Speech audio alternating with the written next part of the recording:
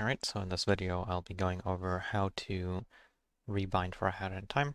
I'll go over where to find your input files, how to read the input files, and how to rebind, and then some suggestions for keyboard binds, and then suggestions for controller binds, and then a very useful back to hub bind, and the even more useful automatic text matching bind for both keyboard and controller.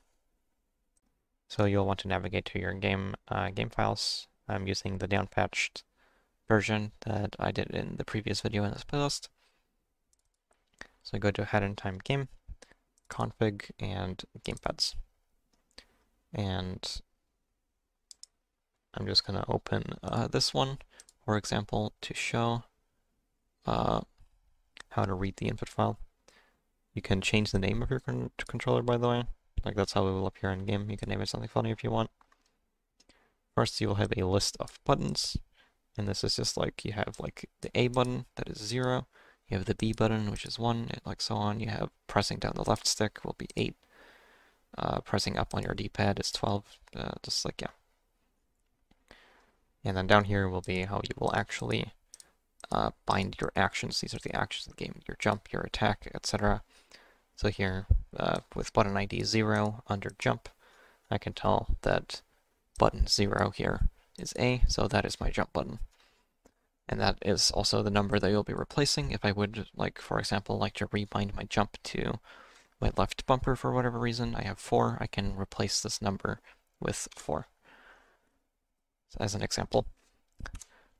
Or if I want to have both of them, I can add a new line below, just enter and put another button ID and then put 4 here. Now I have both the bumper and my normal jump button. But I don't actually want that.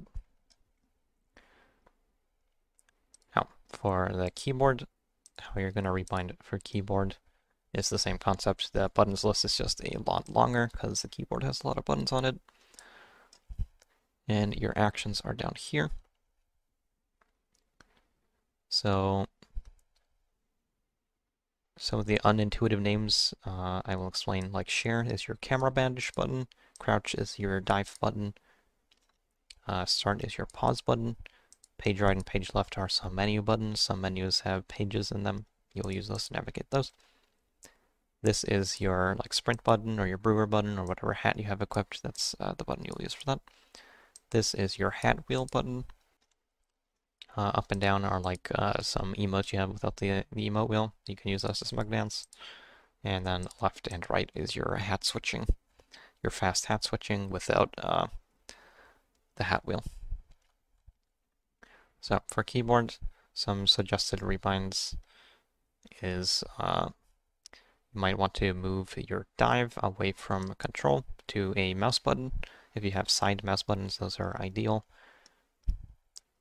So you can more comfortably use hat ability and dives in quick succession, as having them on shift and control can get awkward for some players.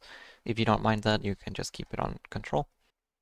For the last keyboard suggestion, you can get your fast hat switches on your scroll wheel. This is scroll up and scroll down, 256 and 257. And you will want to find zoom in and zoom out and just remove the ID for those, as that will get in the way. So this will make it so you can use your scroll wheel to switch your hats, which is a much more comfortable way to switch your hats, as you can keep moving and sprinting and all that while switching your hats. You will also need to be aware that if you're using your scroll wheel to switch your hats, it will also make your scroll wheel, instead of going up and down in the menus, it will go left and right. So just be aware of that.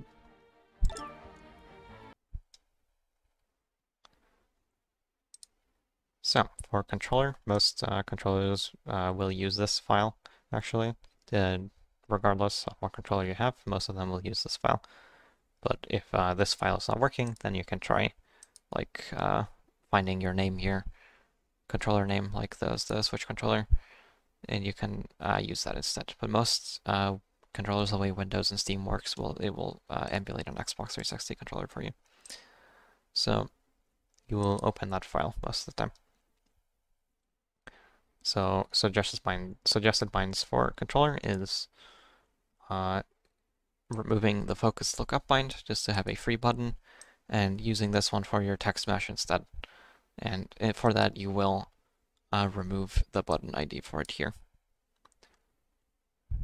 which is Y or triangle. It's the top face button on the right of your controller. You'll just remove the FocusLookUp thing because it is entirely pointless. So another recommendation is finding your pause button and moving it to one of your bumpers.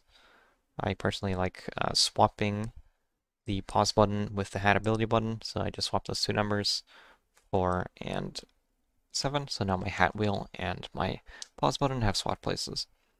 And this will just make menuing for like crafting your hat or equipping your hookshot a little bit more comfortable.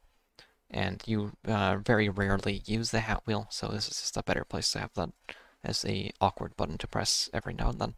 So for my last suggestion, I will suggest you rebind your emote wheel to someplace else, because the default is clicking down your left stick, and then you will also use your left stick to select the emote, which is extremely awkward to input when you're trying to go fast. So I personally move it to my right joystick, so I click down my right joystick and then use the left joystick to select an emote, which is much more comfortable. You can also move it to a bumper button.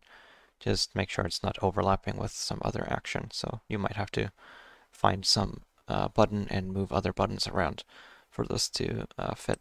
But I personally just swap the reverse camera snap and the emote. So as a final suggestion for both keyboard and controller players, this is a button that will help you go back to hub very quickly. It's a button that scrolls down a menu instantly. So if you're on controller, you will want to switch the keyboard when you go back to hub because it's just faster and you have plenty of time to do that. So you will also want this bind.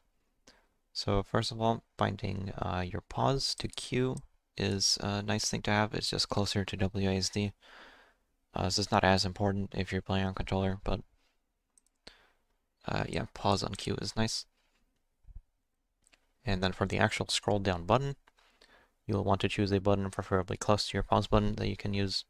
I like using caps lock, which is ID 20. And you'll want to bind this key under zoom in, and you will want to bind it under hotkey down, and you will want to bind it under move Y. But for the move Y, you will want to make sure there's a minus in front of the button ID, because otherwise it will scroll up instead of down. And as a safety measure, if you use this button outside of a menu, it will zoom in your camera and you can't move. So you should have some sort of backup button that you can press under zoom out, so you can undo that in case you accidentally press this button while you're not in the pause screen. So I'm going to choose C just to demonstrate that. And I'll now go in game to show you how this works. Alright, I'm in game here to show off how this bind works. I have Q to pause and caps lock to scroll down. And as you can see, it selects the option very, very quickly. All you gotta make sure is you do not move your mouse, because if you move your mouse, it will go off of the option immediately. So a good way to prevent moving your mouse accidentally is just to lift it up in the air before you do this. And then it will just stay there. And then you just do 2 left clicks to go back to hub. I messed that one up. What can happen if you press it for too short, you will select the sticker option instead. So you want to make sure that you wait just a tiny bit, but then you just do 2 left clicks to go back to hub. So you can also use this scroll down button to assign contracts in Subcon Forest very quickly. If you are using this scroll down button and you accidentally use it in-game, then your camera will zoom in like this, and you can't move, so you need to make sure you have something bound to zoom out so you can get out of this state, in case that accidentally happens. So now that we have that, I will go over how to set up your instant text mashing bind. And if you're on controller, you will want to make sure you have a free button that you are not using for anything else, which is FocusLookUp is a good thing to get rid of. And then you have your top face button that you're not using for anything. So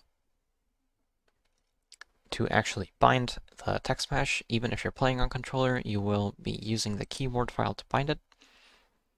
And what you will do is you will find hat menu cancel in your keyboard file, and you will add button ID 256. You will add it, you will not replace the right click, you will just add 256. And what this will do for some reason is it will turn your right click into a turbo bind. So now when you right click, when you hold down right click, you will menu cancel 30 times a second, which also advances text, so it will be your text matching bind. Don't go around binding this to other places, because turbo binds are only allowed for a few specific things, and this is one of them. This one is okay because it's by itself, so it's not a turbo bind.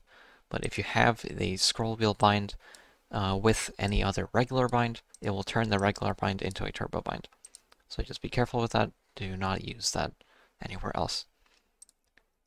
And additionally, you will want to move your hat wheel to a different button, because you will want to text match with your right click, and if you press text match too early, then you will bring up your hat wheel instead, and that's just very awkward and annoying. So moving your hat wheel to a different button is a good idea. I personally like using T, which is 84 in this list, so I would just go and replace ability swap with T, 84. So if you're using the automatic text matching bind, then it will make your scroll wheel inoperable for menuing. It will make your scroll up go back in the menu. So just don't use your scroll wheel in menus. So that should cover how to do that. If you're on keyboard, you're set now. You have your fast text match bind. You can just go in game, go open a cutscene somewhere, and just hold right click, and it should spam through your text for you.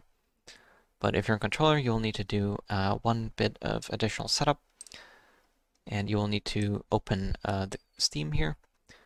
This is regardless if you're playing on a down-patched version or not, you will still be using Steam here, and you will want to go to your controller layout here. If you do not see this button, you will have to open Big Picture mode. This is going to be loud. Nothing I can do about that.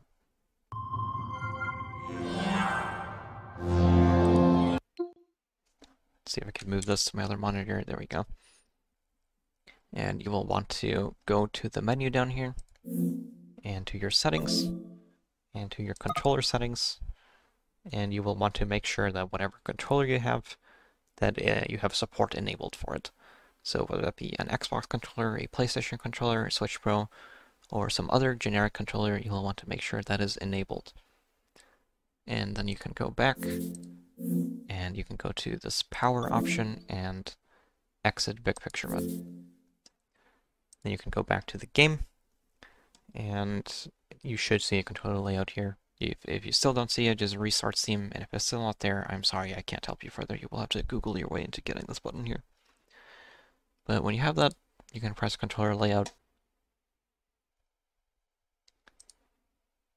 So what that will do is it will bring up this menu for you. You can click Edit Layout, and then find the button that you selected earlier. This is the top face button we were talking about earlier that I recommended with the FocusLookUp, and that, so that's a free button right now. And you can just click this, and you will go to the mouse tab, and you will select right mouse click. And then you have that, and you can close out of this. And you should be able to now press that button in game, and it will behave as a right click when you play.